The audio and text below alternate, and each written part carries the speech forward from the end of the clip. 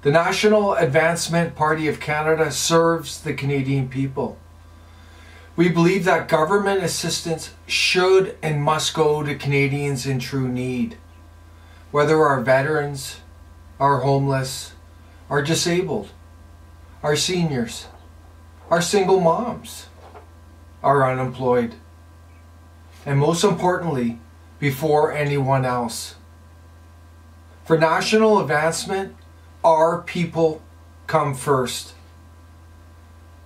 Please compare our beliefs and values to that of the current federal government and official opposition. Canada's Conservatives want an immigration and asylum system that is compassionate and, above all, efficiently works to protect the world's most vulnerable. Meanwhile, thousands waiting in refugee camps in the Middle East and Africa who are facing real persecution will now have to wait even longer because resources are going towards processing these illegal crossings.